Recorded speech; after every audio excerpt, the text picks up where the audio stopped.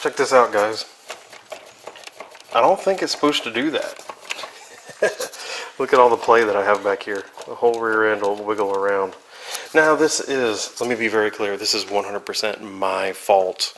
If you watch my channel, you saw we were doing a drifting video in the garage. One of the clips that's not in the video, because that's part of the magic of video editing, is drifting out of the garage on the power hard, maybe, I don't know, 15 miles an hour or so, straight into the wall. Truck was sideways, came in, plowed the wall really hard. And so what obviously has happened here, if you look at it, is we have stretched those rod ends. They're not broken, to Losi's credit, they are not broken, but they're stretched.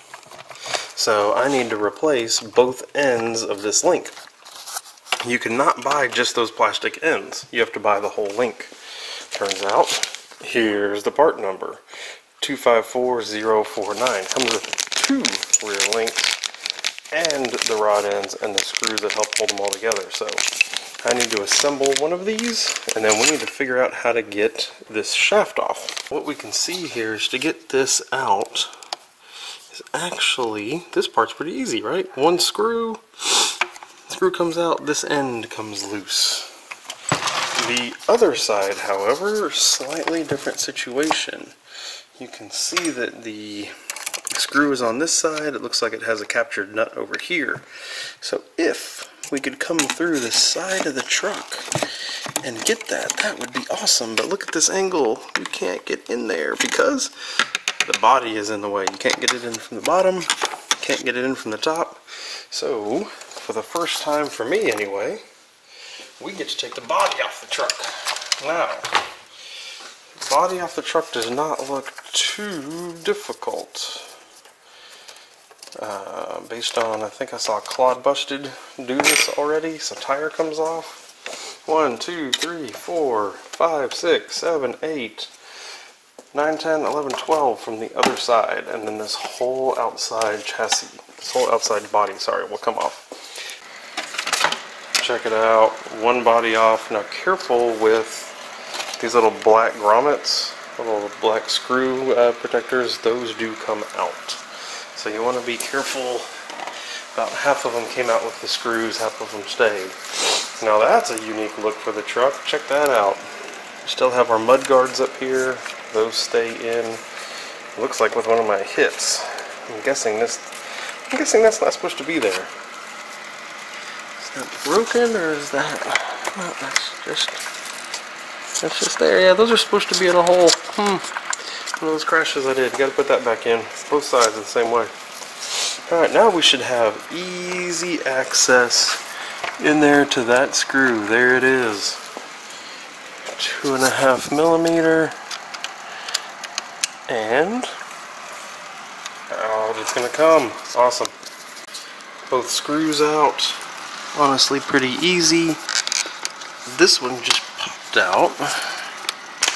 And then you can push and the whole link comes out. Super easy. Now, what you can see is they actually provide some nice flats here on the side. So it looks like you can fairly easily grab that. Stick your wrench in. Ooh, man, look how elongated that is. I can't believe that. Look how, it looks like that ball's about to come out any second. I'm going to go ahead and get another pair of pliers.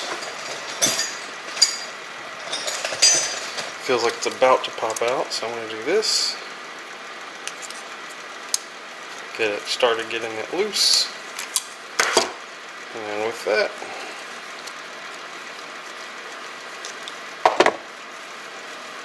that rod end comes all the way off.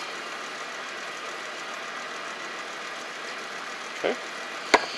And you notice the new rod ends do not come with the balls. You can see the difference between the wrecked version and the not wrecked version.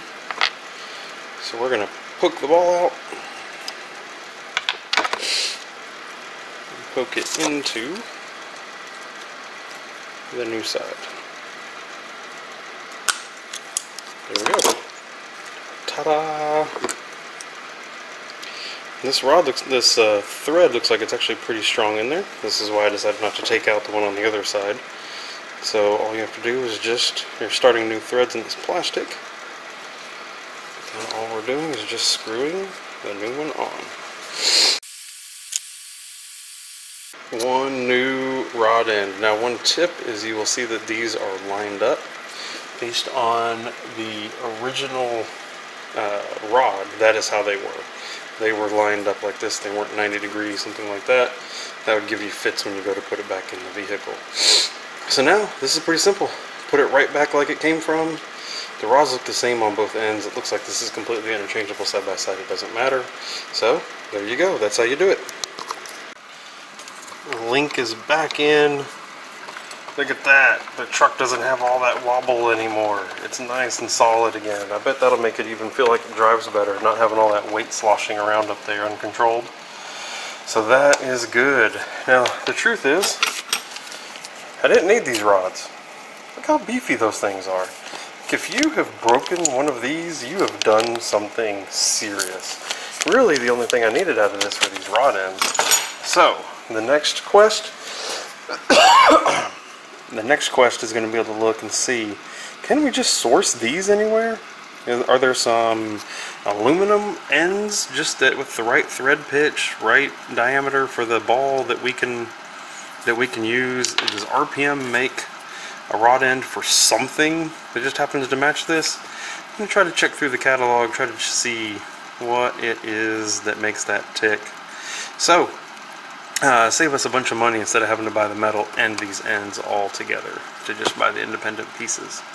So that's that. Obviously still need to get the body back on, but I'm going to do a couple other things, clean it up and all that. So that is the end of this. I hope that was helpful for you guys.